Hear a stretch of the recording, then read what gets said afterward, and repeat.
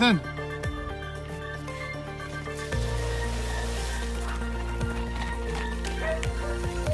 Done it.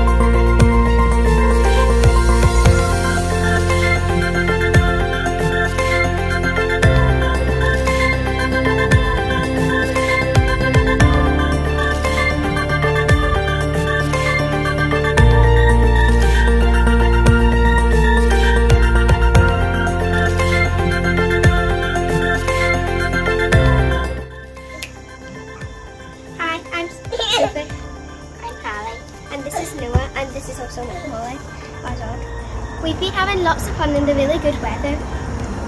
We've been playing lots of Minecraft, being on the trampoline, and being in the sprinklers and having loads of fun in the sun. We hope you keep safe. You're keeping safe. Bye. Bye.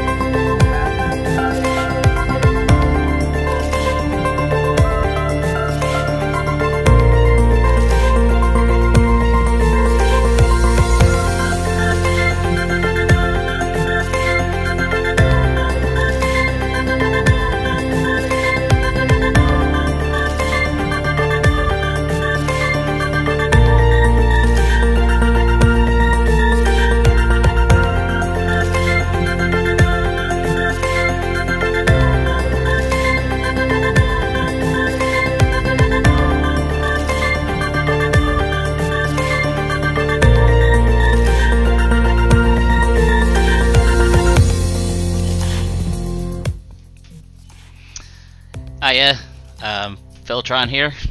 You may remember me from such things like Cat Fresh Start, helping out at Extra Life, and badly miming in the worship group on Sunday mornings. Just wanted to say hi. Hope everyone's keeping safe. Missing being able to see everyone and seeing actual people. But but I've really enjoyed the videos that people have been putting up before services on Sunday morning, so I thought I would do one myself. So hope everyone's staying safe, and hopefully see you all soon.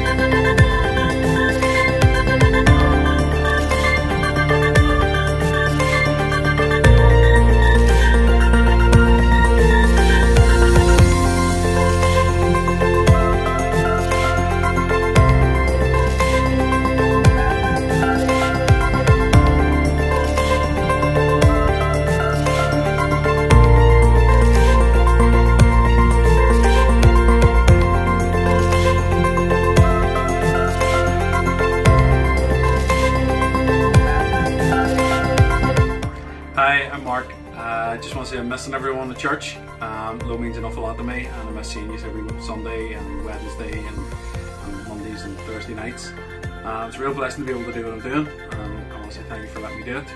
I hope you're all staying safe. I'm unfortunately back at work on Monday, but with social distancing. Stay safe, and God bless you all.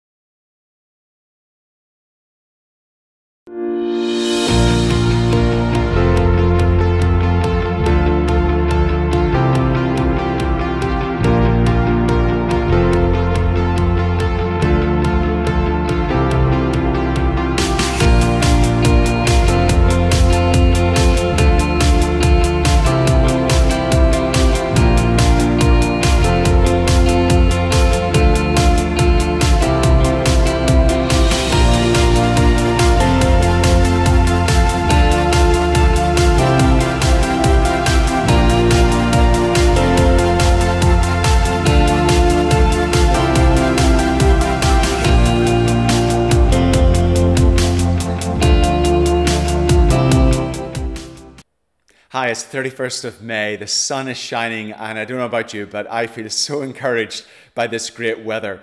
You're very welcome to Lowe Live. We hope you will be blessed through this service of worship together this morning. Whether you're near or whether you're far away around the globe, we don't know, we don't mind. It's great to have you at Lowe Live. Now, I love worshiping God. I'm going to ask Josh to lead us in a song, followed by Bronwyn in a children's talk.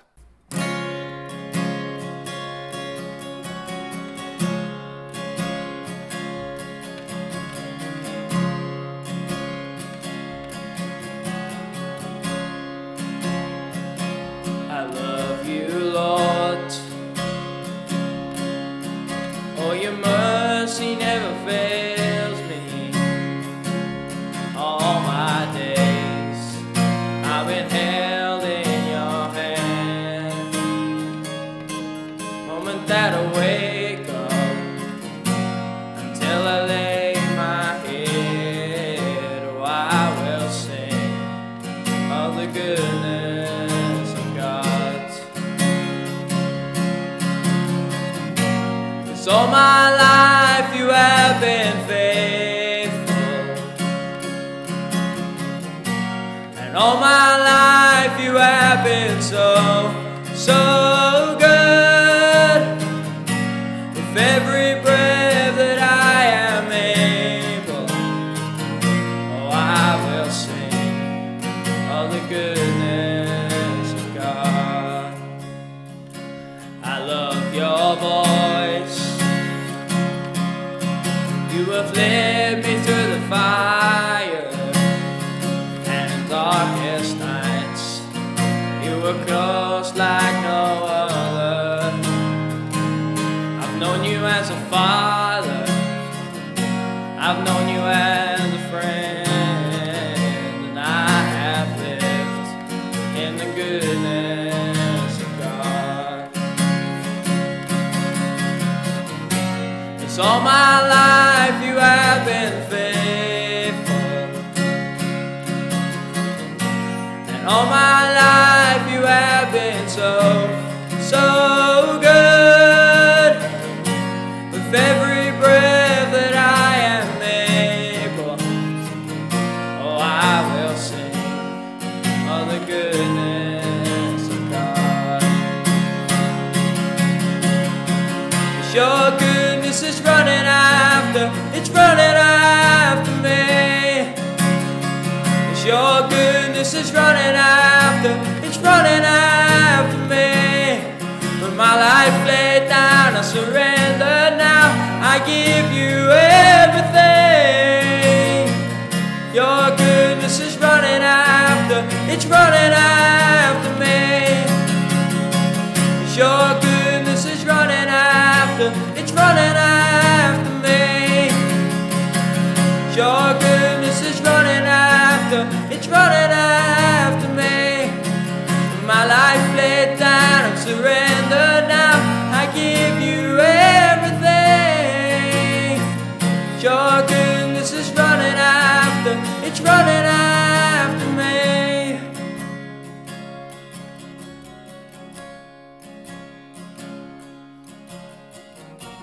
And all my life you have been faithful, and all my life you have been so good. With every breath that I am able, oh, I will sing of the goodness of God. 'Cause all my life you have been faithful, and all my life you have been so good. With every breath that I am able, oh, I will sing of the goodness of God. I will sing of the goodness of God.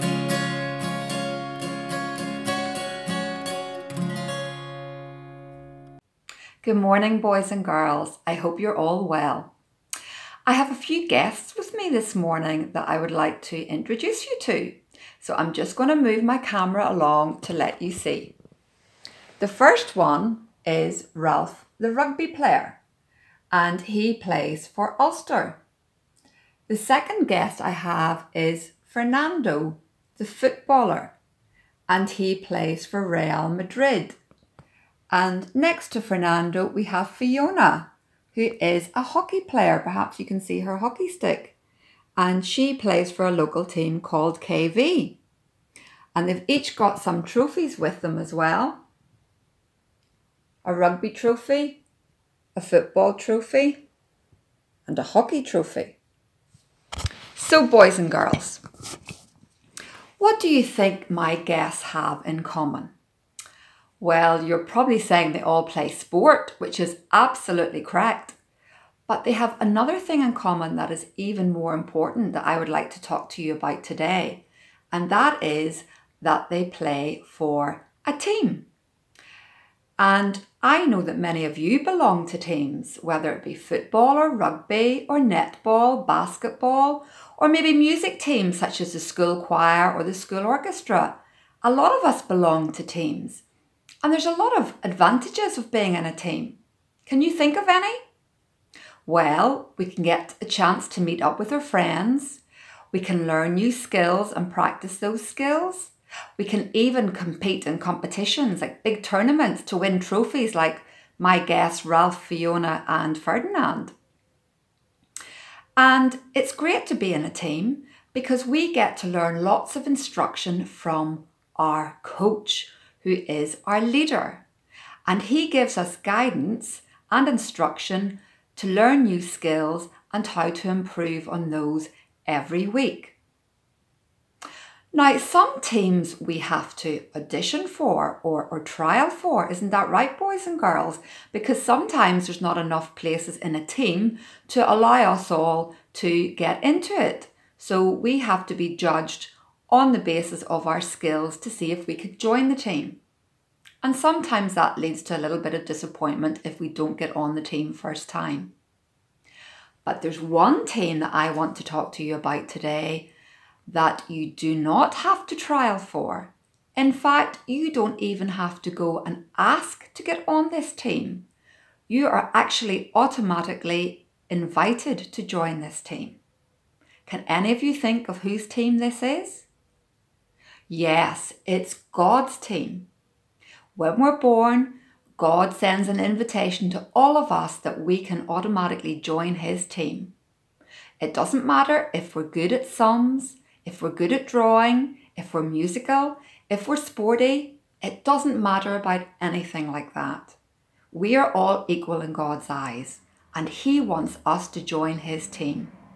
All we have to do is trust in Jesus, his son, and ask Jesus to come into our hearts, because Jesus is our Saviour.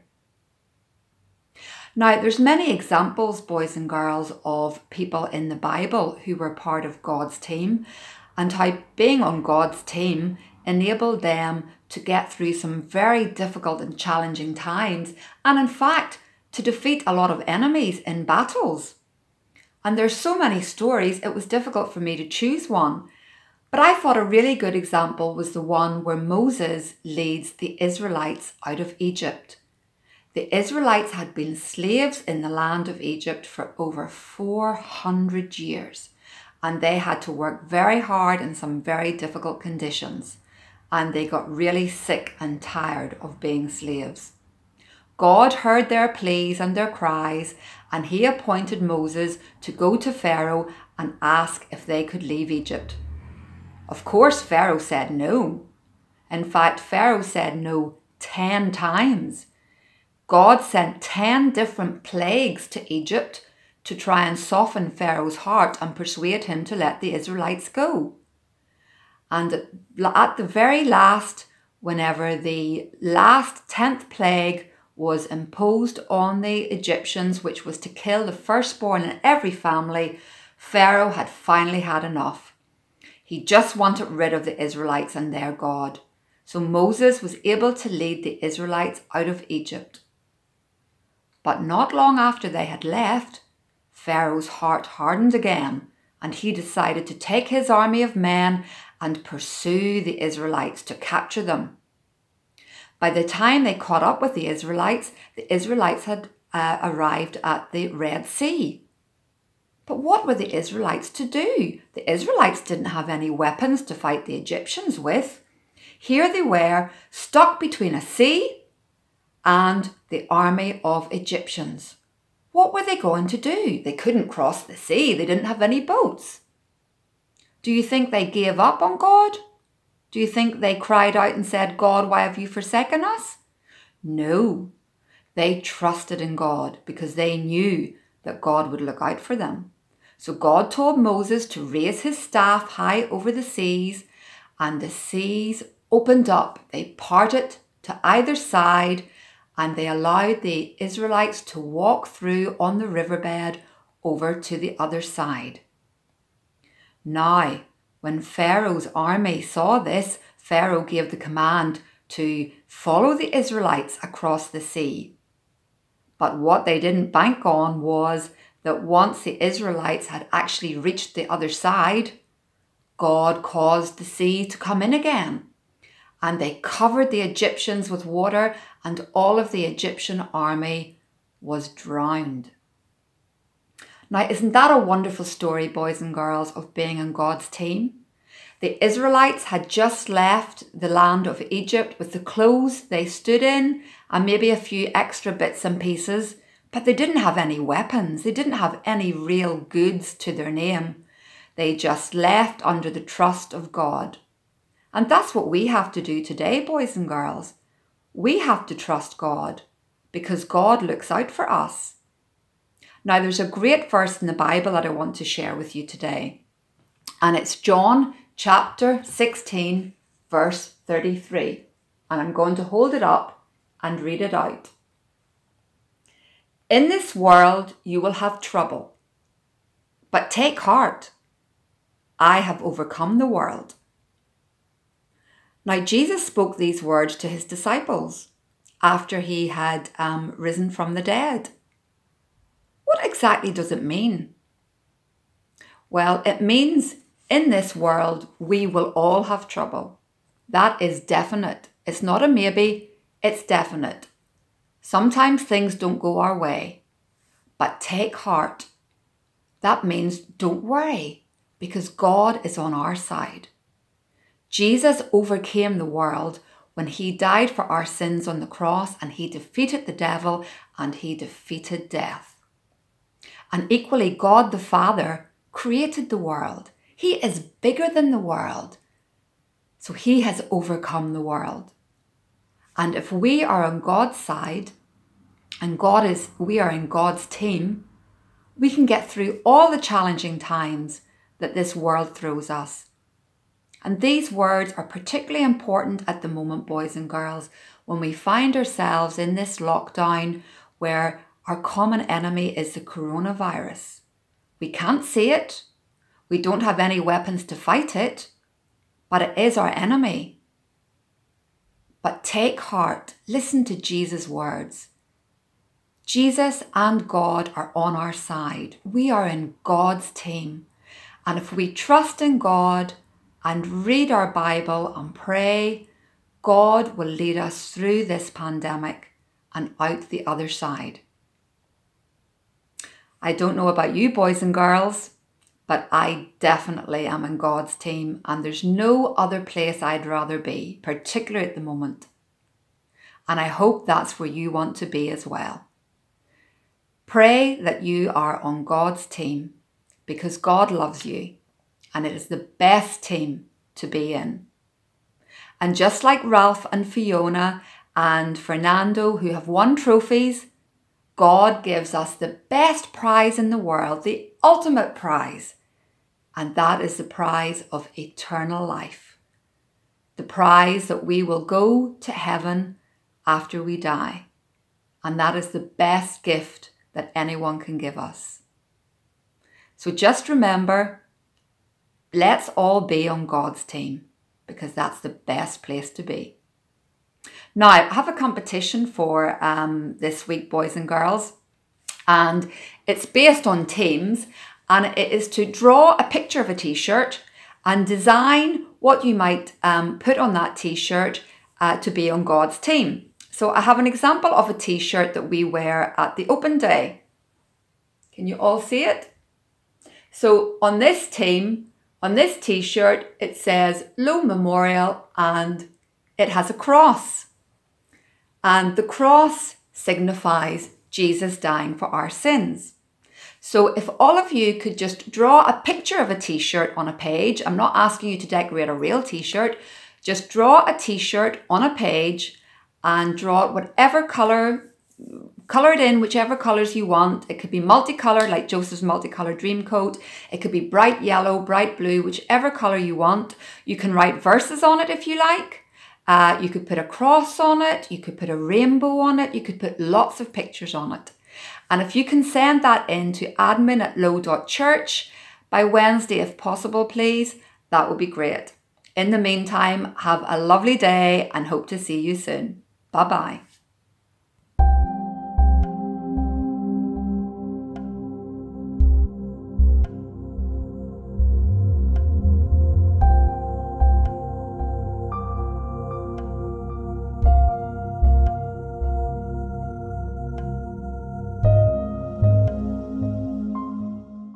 Good morning. Today's reading is from Esther chapter 5 verses 1 to 5. On the third day, Esther put on her royal robes and stood in the inner court of the palace in front of the king's hall. The king was sitting on his royal throne in the hall facing the entrance.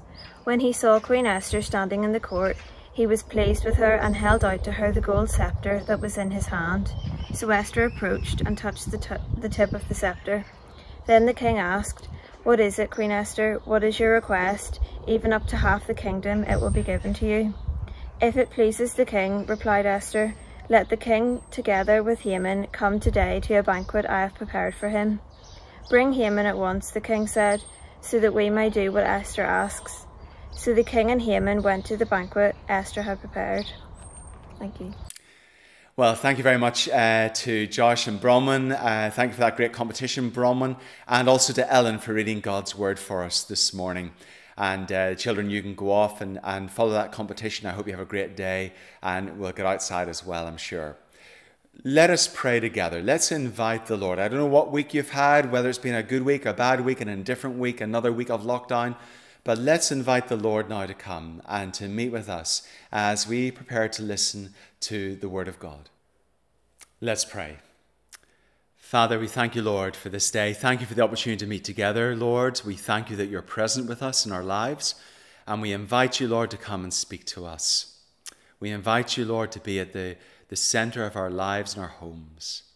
Lord, be with us in this crisis, and might you have a word for us today that will encourage us and inspire us as we all seek to live through these times, Lord, to the best of our ability, trusting in the Lord, encouraged by you, Lord, and led by you. So we invite you, Lord, to come and speak to us all. In Jesus' name, amen. Well, when I was growing up, I wasn't one for fairy tales. I don't know why, I just didn't really enjoy them. But as an adult, one has really caught my attention. Now, it is a bit silly, but bear with me.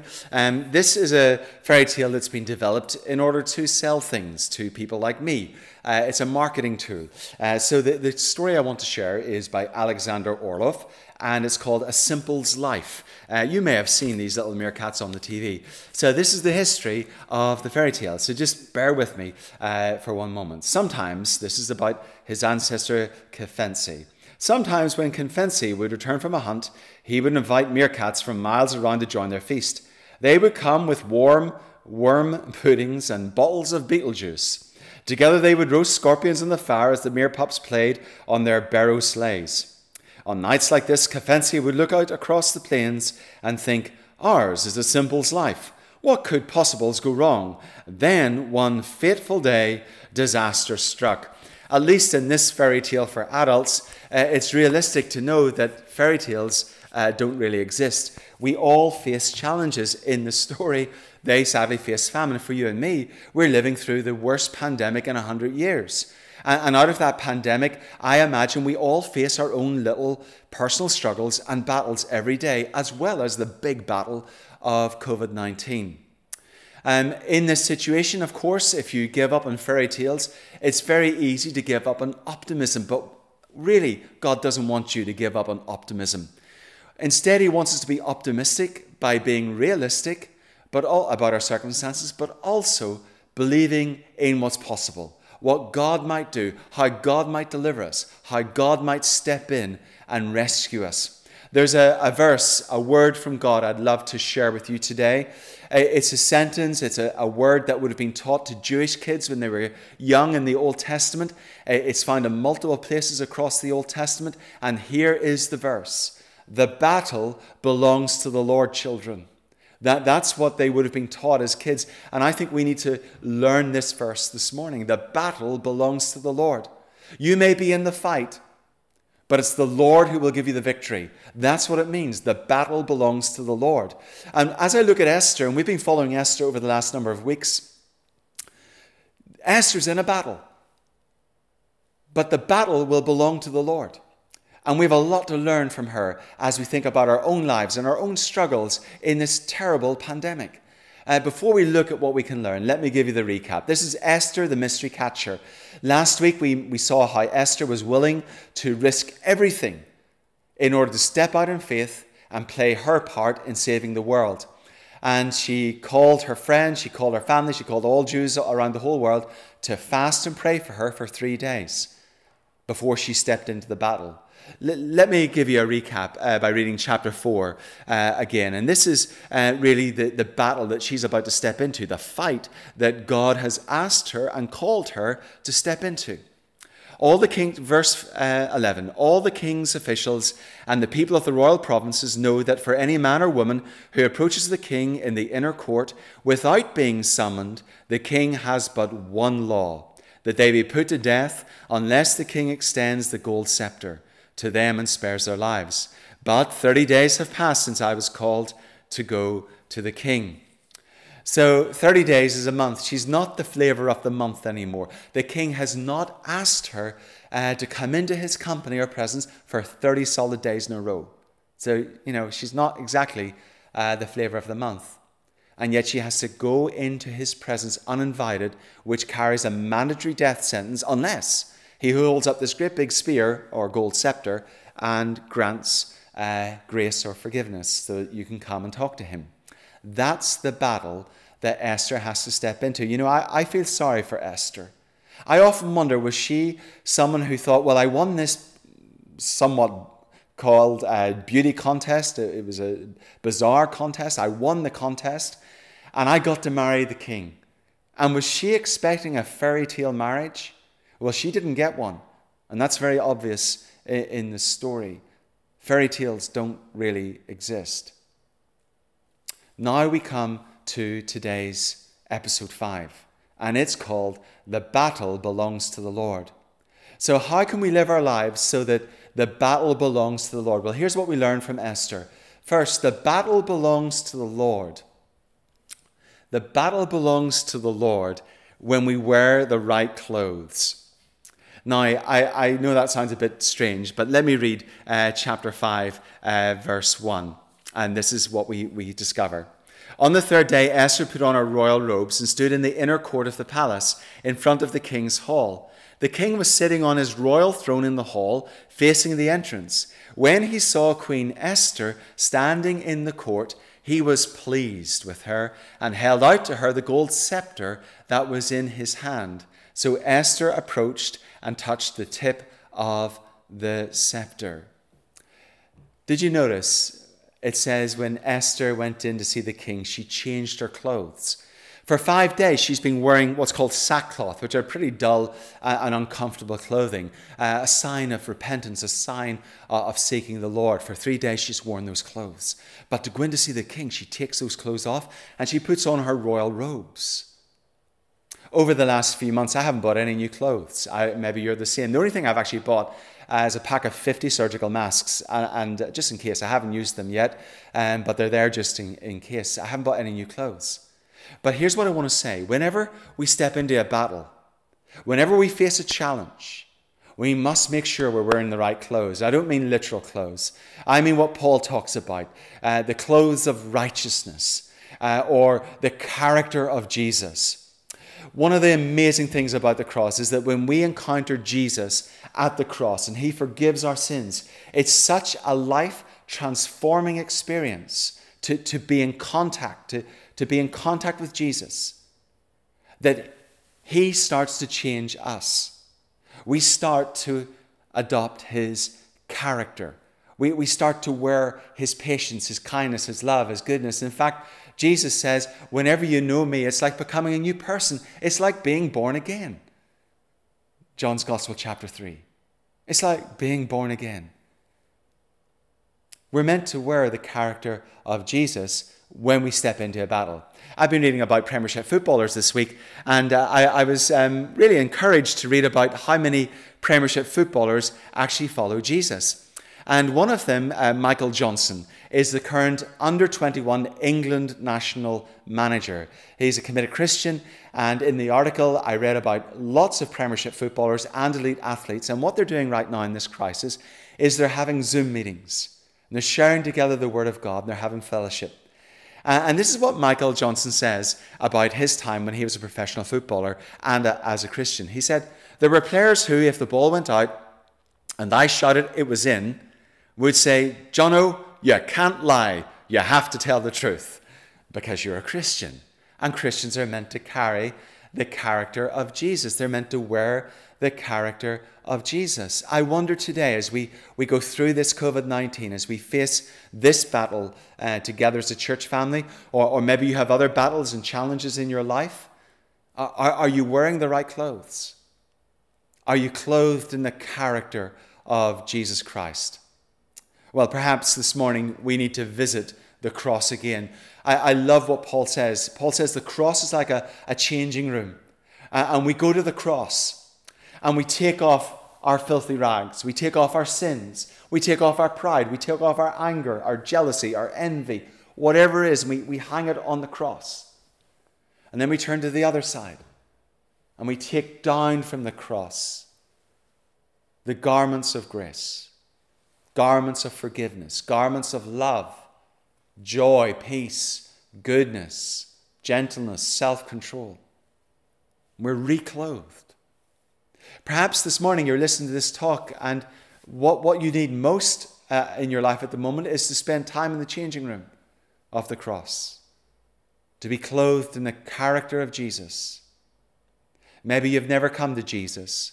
Maybe you have yet to meet Jesus. Well, similarly, if you go to the cross, put your sins in the cross, ask him to forgive you, he will clothe you in forgiveness. That's the wonderful message of the cross of Jesus Christ. So the battle belongs to the Lord when we wear the right clothes. Second thing, the battle belongs to the Lord when we're led by the Spirit. It's a curious story, really. She goes in to see the king. The gold scepter's touched down. She touches it. Come and talk to me. My wife is really what he says. And when she goes to see him, she makes the most curious request.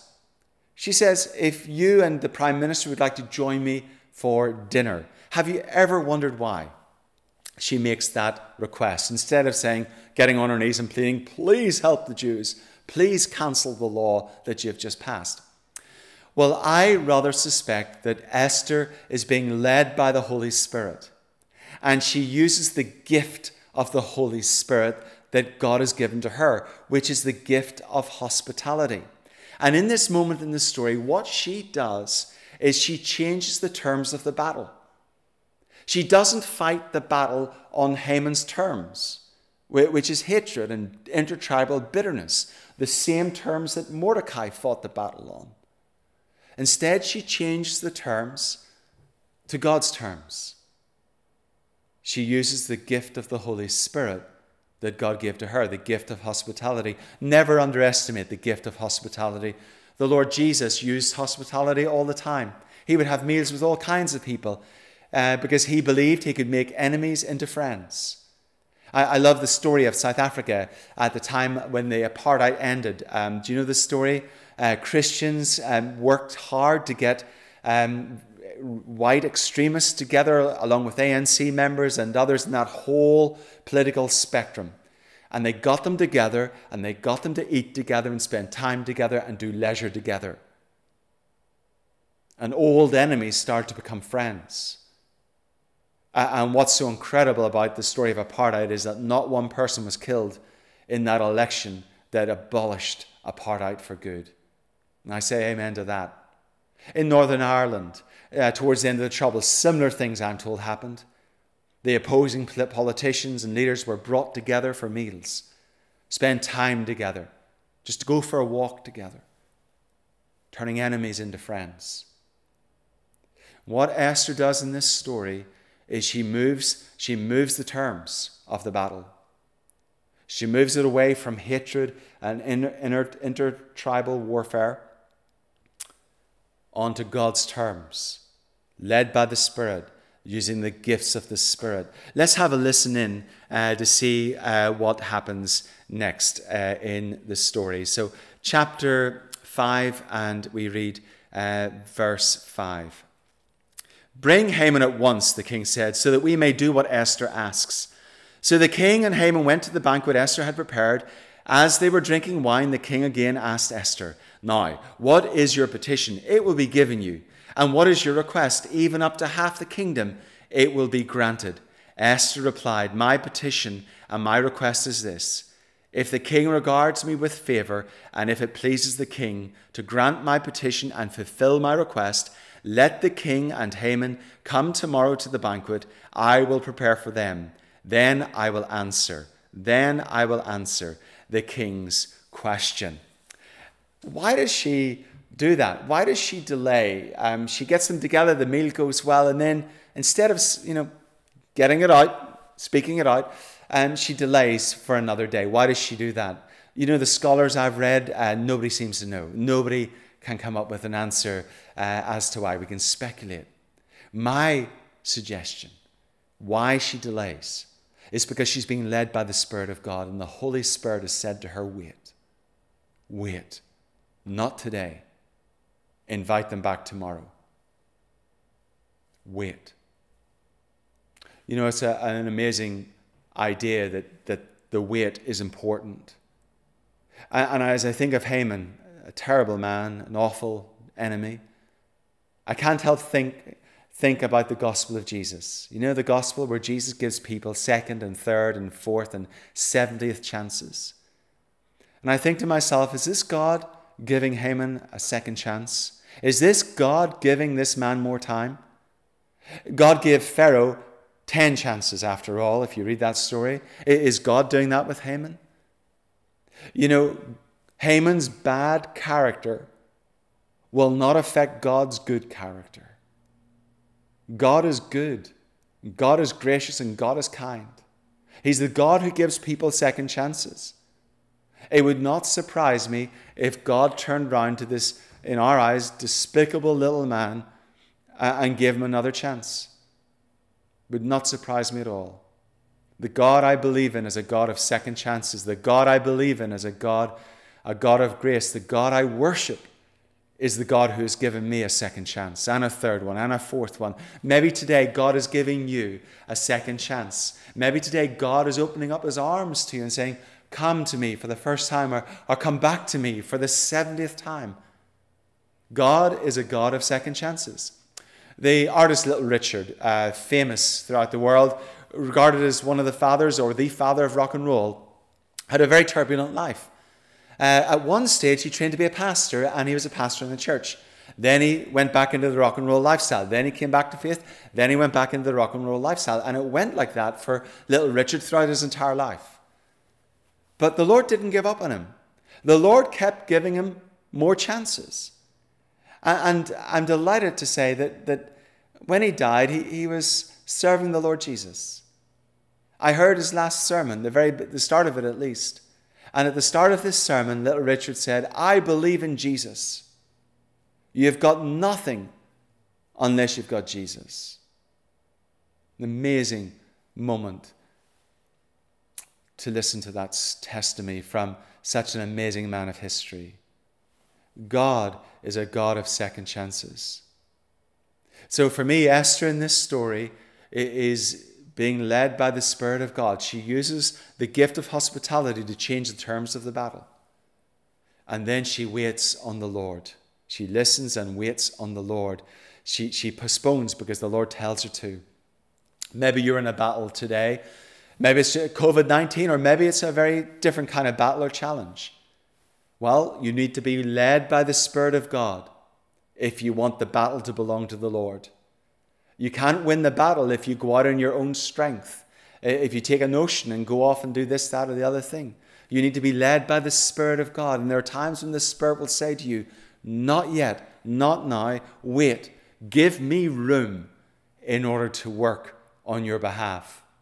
Far too easily we rush in and try to do God's work for him. I would encourage you today, don't do that.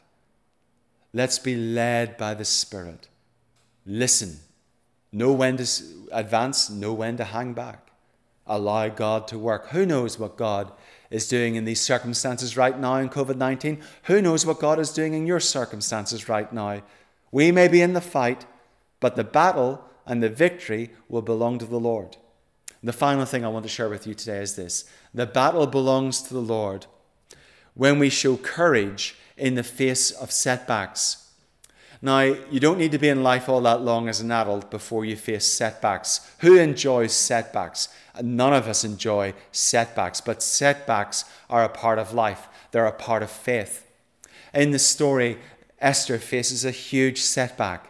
She listens and she's led by the Spirit of God to have a second banquet the next day. In the meantime, Haman saunters home. He's had a great dinner. He's been drinking. He's had a few drinks. He's in good form and everything's great. And then he looks over and he happens to see Mordecai, Esther's adopted father. And that puts him in foul form. He goes home to the wife, Veresh. And he says, I had a great day today. The queen invited me to a private luncheon with the king. Everything was going fantastic well until I saw him, Mordecai. And Veresh, the wife, says, dear, don't worry about it. Tell you what you do. Go and organize the building of a great big gallows, 60 feet high. And tomorrow morning, first thing, you get yourself down to that palace. You get permission from the king to hang Mordecai on the gallows. And then you can go off to your dinner and you won't have to worry a thing about him.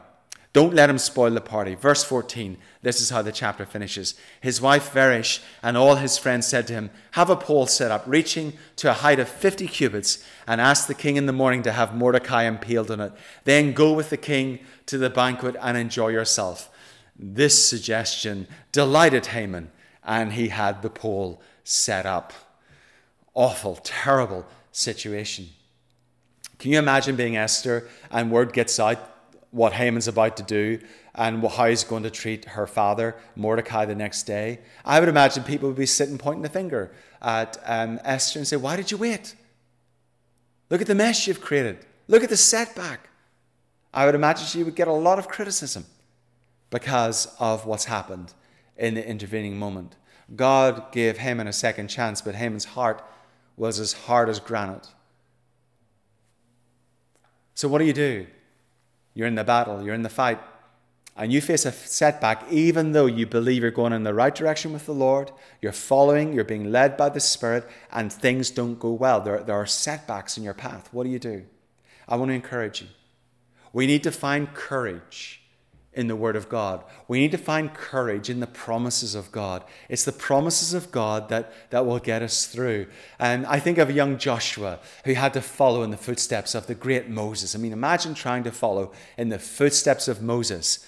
And the Lord has a word, a promise to the young Joshua. He says, do not be terrified. Do not be discouraged. For the Lord your God is with you wherever you go. Don't be terrified. And that promise to Joshua gave him courage to be bold in his circumstance, which had a lot of setbacks. Maybe you need that today, to find courage in the Word of God and the promises of God. The Bible is like a book of promises for you and for me. Or maybe you need to be encouraged by the witness that the Holy Spirit is in your life, that the Lord is the Lord of your life and He's with you and for you, and He'll never let you go. You need to find courage from the Word of God. We need to not take too seriously our circumstances and how they look right now. You know, circumstances and people are like chameleons. They're forever changing, whereas God's promises are guaranteed. They'll never change and they'll never fail. Don't cross bridges before you get to them. I often say that to people. Whether that's a negative bridge and a bridge of worry to my left, or whether you've got something into your head of a fairy tale kind of ending bridge, which maybe is unrealistic. Don't cross bridges before you get to them. Keep your eyes on Jesus. And don't let past failures discourage you. Abraham Lincoln, the American president, started off in a lot of failure. He went as a young man to war as a captain. And such was his military record that he was demoted and became a private. He came back a private. How humiliating for Abraham Lincoln. He lost 26 campaigns and he was bankrupt twice in his lifetime before he became president of the United States of America, one of the most important presidents of all time. He won the Civil War. He won the abolition of slavery. How amazing is that achievement? Don't dwell on your past. Don't dwell on past failures. Be encouraged by the Word of God, and don't give too much focus to your present circumstances. The Lord is with you. The Lord is with you at your right hand. He will not falter. He will not let you go. We all face battles. And there are times when God calls us into the fight. But it's He who will bring the victory. This chapter 5 finishes and Esther hasn't had the victory yet. She's in the fight and she doesn't have the victory. And really that's where we are today, isn't it, with COVID-19? We're in the fight, but we haven't got the victory yet. Maybe you have other battles in your life or challenges or setbacks and you haven't got the victory yet. Well, keep fighting. Keep trusting. Keep persevering. Have courage, because the victory will come over COVID-19 and the victory over many other battles will come as well. I've been encouraged to see the Bible image of the rainbow in Genesis chapter 6 being put across millions and millions of houses in the United Kingdom and around the world, the picture of hope. And isn't it encouraging to see people take hold of a biblical truth? But what I think we need today, if you're a Christian, or if you'd like to become one, is we need to have a slogan written across our hearts. And that slogan is this: the battle belongs to the Lord. You may be in a fight, but it's the Lord who'll win the victory. Shall we pray? Father, we thank you, Lord, for your word to us today. The battle belongs to the Lord. We are all battling today, Lord. We're battling COVID-19. We're maybe battling personal battles, Lord, because of restrictions and social distancing. We're battling, Lord, in many different fronts, and it is challenging. These are challenging days. But Father, may you impress upon our hearts and our minds this wonderful truth that the battle belongs to the Lord. And Father, may we give you room to win the battle. May we wear the right clothes, the right character. May we be led by the Spirit of God, and may we find courage from your word and Spirit as we face setbacks and obstacles in our paths, because the battle belongs to the Lord. What might the Lord be saying to you this morning? How might the Lord be whispering into your heart? Maybe for the first time you need to go to the changing room of the cross and give Jesus your sins so that he can give you his forgiveness, his character and his righteousness. And maybe you're a believer and your character suffered a little bit during COVID-19. Patience is a bit short. Maybe you need to go into the changing room of the cross and take off some of those garments and put on the new garments of Christ. If you ask him, he'll reclothe you. If you ask him, he'll set you free. Oh, Father, today we join together to pray for our world. Father, we confess we don't know when this virus is going to end or a vaccine is going to be found, but we pray together, Lord, as we fight in this battle, as governments fight in the battle, and frontline workers and staff, and police forces, and all kinds of different people, nursing home workers and other folk, Lord, as we all fight in this battle. Lord Jesus, we pray for the victory. We pray for your victory in these days. And we pray that that victory will come soon. And Father, we want to pray for anyone today who is suffering pastorally through illness, through COVID-19, through cancer, through some other disease. And Father, as we fight in the battle, we pray for your victory. May the battle belong to the Lord.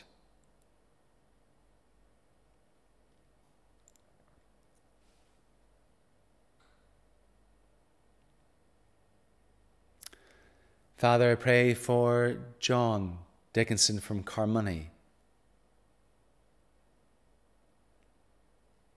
whose wife died on Friday.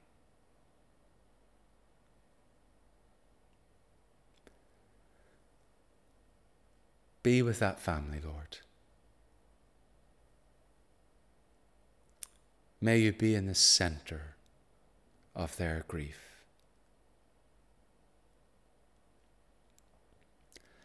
Lord, be in the center of all of those who grieve at this time.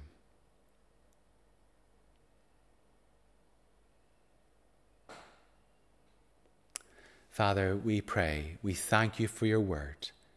May we be people who live with this truth written across our hearts.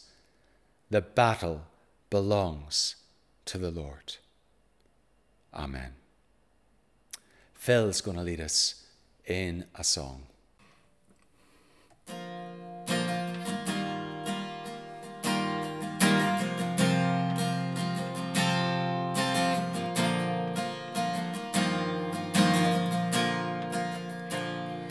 When peace like a river attendeth my way, when sorrows like sea billows roll, whatever my lot, thou hast taught me to say, it is well, it is well with my soul, it is well with my soul. It is well, it is well with my soul. Though Satan should bow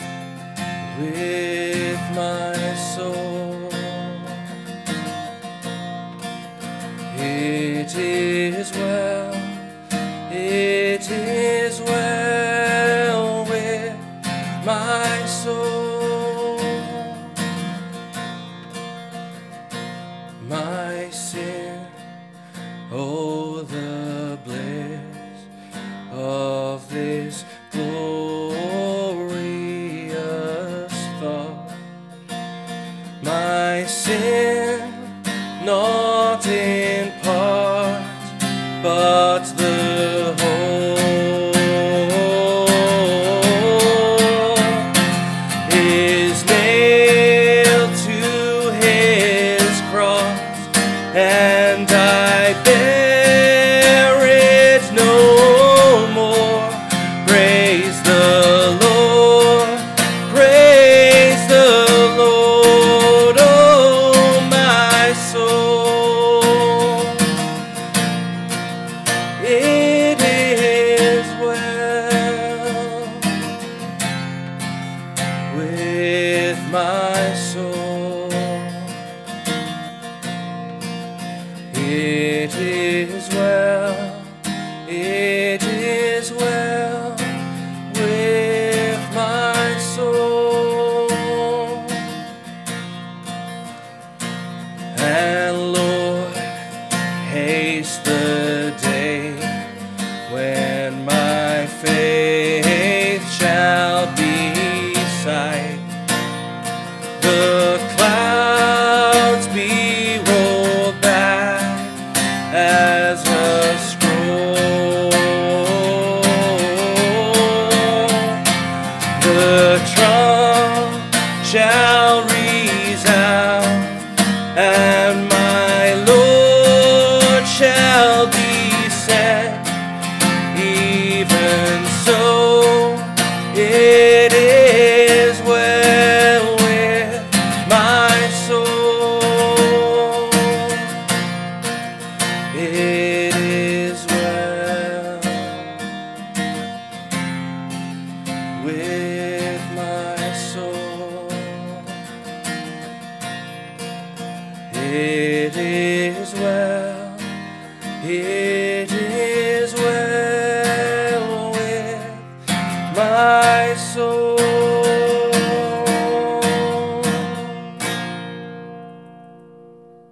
Thank you very much, Phil, and thank you for being with us this morning. I hope you've been blessed. I hope you've been enriched. I hope the Lord has spoken to you.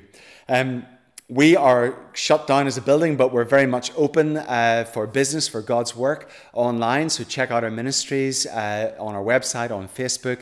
We've got a great Alpha course going. We've got great prayer opportunities and Bible study groups as well, and loads more besides. So don't miss out. Check us out online, Facebook and the website. If you want to receive our newsletters, if you want to be up to date on all that's happening at Lowe, then email our administrator, admin@lowe.church, and she will add you to our email list. Now, we're back tonight at 7 o'clock. It's a kind of live lounge, relaxed atmosphere. We talk a little bit more about the text. We take your questions.